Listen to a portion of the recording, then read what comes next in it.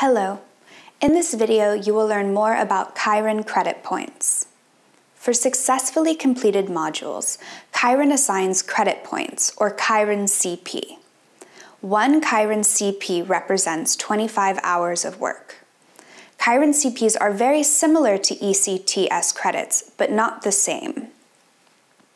Only when a state-recognized university decides to recognize Kiron CPs for one of their programs, the Kiron CPs are transformed into ECTS credits valid in the university system. Kiron closes recognition agreements with partner universities to ensure maximum recognition of the Kiron CPs. But please note that the amount of ECTS credits awarded by the university can differ from the amount of Kiron CPs you have collected while studying at Kiron.